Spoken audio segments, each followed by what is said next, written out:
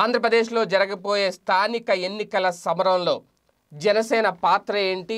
జనసేనతో కూటమి కట్టిన భారతీయ జనతా పార్టీ ఎలాంటి నిర్ణయం తీసుకోబోతుంది? ఆల్రెడీ ఢిల్లీ వెళ్ళిన పవన్ కళ్యాణ్ గారు కేంద్ర పెద్దలతో ప్రధానంగా బీజేపీ నేతలతో ఎలాంటి చర్చలు జరిపారు అనే దాని మీద ఇప్పుడు సర్వత్రా ఒక ఆసక్తి నెలకొంది. ఇలాంటి నేపథ్యంలోనే మనకు అందుతున్న సమాచారం ప్రకారం స్థానిక సంస్థల ఎన్నికల్లో ఎవరు ఎన్ని సీట్లు, అలాగే ఏ సీట్లలో పోటీ చేయాలి అనే దాని మీద ఇప్పటికే ఇరు పార్టీలు కూడా ఒక క్లారిటీకి వచ్చాయి అనేది మనకు అందుతున్న సమాచారం. ఎందుకంటే ఇక్కడ ప్రధానంగా ఏ సీట్లు ఎవరెవరు పోటీ చేస్తారు అనే దాని మీదే ఎవరి గెలుపు ఎలా ఉంటుంది అనేది మనకు అర్థమవుతుంది. ఇక్కడ ప్రధానంగా భారతీయ జనతా పార్టీ అలాగే జనసేన పార్టీ నేతలు ఇప్పటికే దీని మీద ఒక ఫైనల్ ఒక నిర్ణయానికి కూడా వచ్చారని అర్థమవుతుంది. ప్రధానంగా జనసేన అధినేత పవన్ కళ్యాణ్తో పాటు ఆ పార్టీ నేత నాదెండ్ల మనోహర్, అలాగే బీజేపీ రాష్ట్ర వ్యవహారాల ఇన్ఛార్జ్ సునీల్ దియోదర్,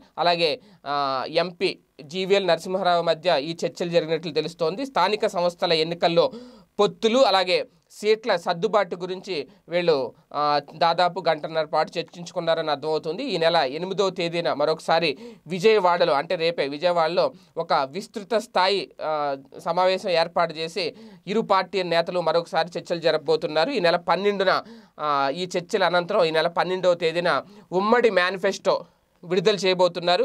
అంటే ప్రభుత్వ ప్రజా వ్యతిరేక విధానాలను ఖచ్చితంగా ఎండగట్టాలి అనేది ఈ కూటమి యొక్క ప్రధాన ఉద్దేశం. అంటే ప్రజల ముందు సరైన ప్రత్యామ్నాయ రాజకీయ శక్తిగా నిలబడతామనేది కూడా జనసేన ఒక ధీమా వ్యక్తం చేస్తోంది. అయితే ఇక్కడ ఈ రెండు పార్టీలు కలిసి రంగంలోకి దిగుతున్నాయనేది ఒక క్లారిటీ వచ్చేసిన నేపథ్యంలో ఎవరికి షాక్ తగలబోతోంది అంటే ఖచ్చితంగా తెలుగుదేశం పార్టీ మీదే ఈ కూటమి ఎఫెక్ట్ ఉంటుంది అనేది రాజకీయ విశ్లేషకుల అభిప్రాయం. అదే సమయంలో అధికార పార్టీ, ఎందుకంటే ఒక బలమైన శక్తిగా ఆల్రెడీ ఎదిగి ఉన్న వైఎస్ఆర్సీపీని ఢీకొట్టాలి అంటే ఈ కూటమి వల్ల సాధ్యం అవుతుందా?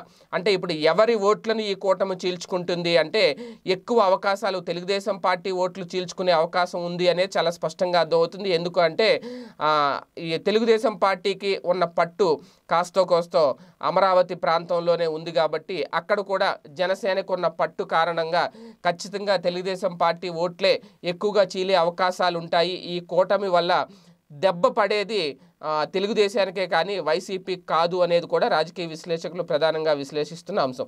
చూద్దాం ఏం జరుగుతుందో. ఈ పొత్తు వల్ల, ఈ కూటమి వల్ల ఈ స్థానిక సంస్థల ఎన్నికల్లో ఎలాంటి మార్పులు వచ్చే అవకాశం ఉంది, ప్రజలు ఎంతవరకు ఏ పార్టీని ఆదరిస్తారు అనేది చూడాలి.